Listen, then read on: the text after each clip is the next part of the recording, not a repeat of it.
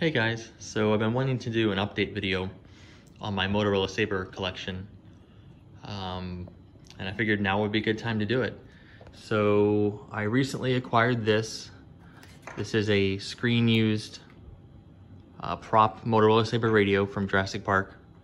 It's just a fake radio, as you can see in the movie. Yeah,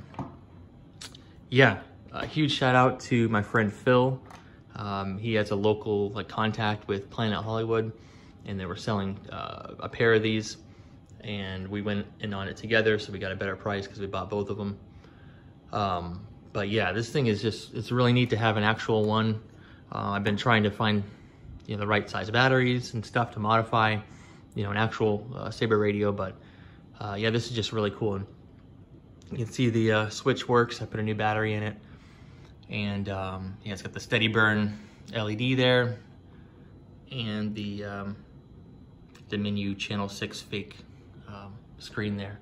I'll post some pictures of the thing taken apart. It does come apart very much like a real Motorola Saber. So let me see if I can do this one-handed. There we go. So it does slide apart. The only thing is the battery actually doesn't do anything. There's no electronics here or anything like that. It's all self-contained in the top part of the unit there. But yeah, it's just really cool to have an original one. And yeah, no more looking for batteries. I was looking for the right size battery. This is the smallest one I could find that actually works. I need to look through some of my old PDFs and see if I can find maybe a battery that is the right measurement. I don't know, maybe this is a modified one for the movie. Maybe they, chopped them shorter and, maybe resculpted this little part down here when they mold and cast them. But yeah, so really neat. Like I said, I'll show some more pictures of it. This is the COA. And a little bit about it from Planet Hollywood. Apparently it was purchased from Hand Prop Room in 1996. So looks like they're still around. I looked up the website, and it's like a prop warehouse rental company. So that was one thing that has always been kind of weird with these. Every single one of these radios that I've seen that has sold, at least in this configuration, the full Hero prop version with the removable battery and the screws on the side, has had this Motorola Saber sticker on it added. It looks like after the fact.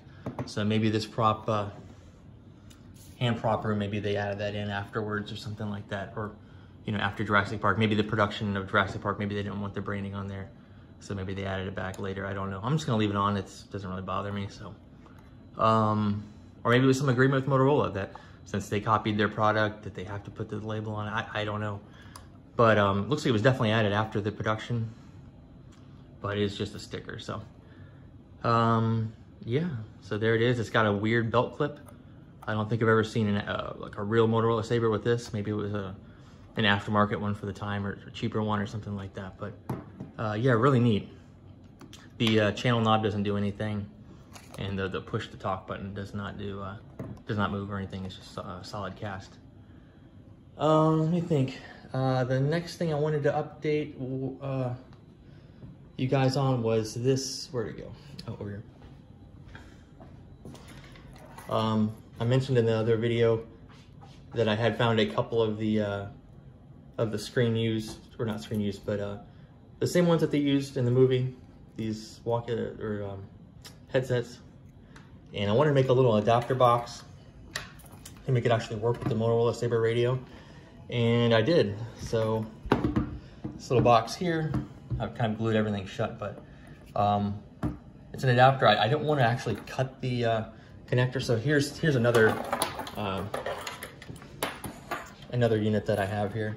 And this is the original plug that it had. It's the standard, kind of standard Motorola.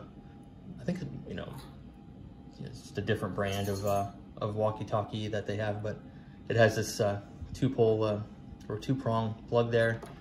So yeah, I got two from the same guy several years ago, but Yeah, I made a little adapter box. I put a little button on top for the push to talk. So you can see there, as I push that, it transmits. You might be able to hear it too. Let me see. It'll beep and oops. I don't know if you can hear that on the camera, but yeah, it works great. I did pick up a voice activated module too. This is an OEM Motorola one. I want to see maybe if I can get voice activated to work, kind of like it operates in the movie, but for now it's just a push button, push to talk. And what I did is I just bought a just the cheapest Saber headset, or I think this actually wasn't a headset, it was like a, you know, like a lapel mic or something, or not a lapel mic, but the shoulder mics. Bought the cheapest one I could find on eBay because I was gonna hack it up anyways. So, but yeah, that's that. And so this is an actual first gen Motorola Saber radio. So you can see the differences there. This one has a broken knob. I need to order a new one, but you can see they're pretty much the same. The battery length, like I said, is different, but I don't know if I'm ever gonna find one like that. What I'd like to do is take this radio here, maybe cut a battery short, kind of resculpt this side part here, and mold and cast these, because I would like to fill up my gang charger with radios, but I don't think I'm gonna find you know, 6 of these, or 5 or 6 of these first gens. I have a few of them. Some of them are in kind of bad condition. This one's like perfect, so I might see if I can cast that one and use this as a reference to make it accurate. But yeah, speaking of the gang charger, so in the last video, I was kind of complaining about the gang charger that you can normally find pretty easily for these Saber radios. It doesn't match what's in the movie. I think the movie one was completely custom. It would make sense, it'd be pretty easy to make. But yeah, so I found this is an older unit. I think it's for the, I have to look it up. I'll put it in the description if I can find out what it was originally from, but let me see if I can pop one of these out. Yeah, there we go. So this would have been the original socket, and I guess Motorola sold these adapter cups here. So I guess if you had older radios and then you upgraded to Sabers, you could just buy these little adapters, but it does more closely match what you see in the movie. The way the front part here is shorter versus like the elongated one on the new style. So I'm not saying this was the exact one because it's really hard to tell in that scene because it's very dark, but it looks like maybe this might have been the one that they've kind of modeled the prop one after. But and as you can see, let me see here. They do fit in here. So the good thing about this one too is you can fit them backwards. So in the movie they were facing this way, even though the actual contacts are on the other side, yeah.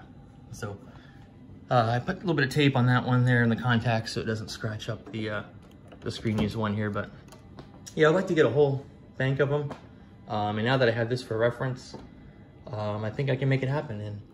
And also just to get the color right too, like this was an early test I did, probably sometime in like 2008. And I got the color a little off. This is a little more cream. This one's definitely more gray. Almost got like a blue-gray kind of tinge to it. So yeah, I can definitely use this as reference and maybe make several of them here to fill the gang charger up. The last thing I wanted to cover was these the leather carrying case. I still have not found the exact one. It could have been maybe even custom made for the movie, but they do have the studs in the bottom. I forget how many the screen use one has, but you can see in some shots where Ellie's wearing it and you can see the studs. But I believe it's a straight cut on this part, and so these are angled. This one's straight, but it's got this extra part here. So yeah, if anyone has any leads on those, or if anyone wants to, take a look at that, and it'd be cool if we can find the original one. Although, I mean, even if we do identify it, they're probably pretty rare, so.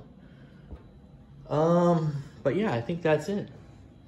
Like I said, I'll try to cut just some pictures of this thing kind of opened up and how they did the light effect and stuff in there. But yeah, well, thanks for watching. And yeah, like I said, if you guys have any leads on the correct holster, you know, let me know. Post in the comments. All right, well, thanks for watching.